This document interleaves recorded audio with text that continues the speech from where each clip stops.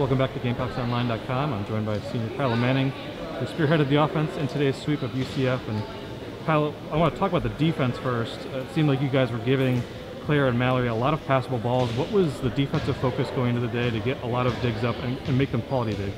Yeah, so the biggest focus of practice this week has been defense.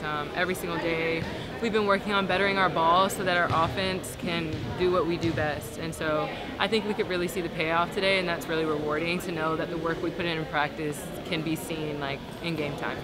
We'll talk about your offense now, leading the team. I think it was about 13 kills overall, but a slow start in the first set, and then you really started heating up fast. What were you seeing from the block that were able to kind of make your adjustments early on and find some success throughout?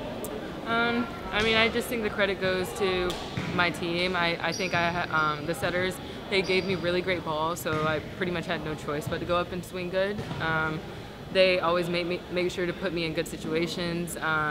We passed pretty solidly on service receive, and that made it easy for them to do their job too. So I think overall, like, they made it easy to do my job, and so all the credit to a great team win.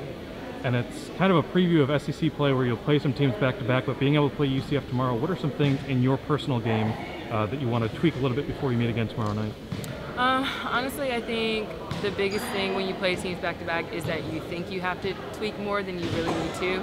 I think if it wasn't broken, I'm not going to try to, go crazy to fix it. If they stop me in a certain way, then I'll have to adjust, obviously, but I feel good about the way that I played today, and so I think moving towards tomorrow, I'm just going to try to go out the same way I did today.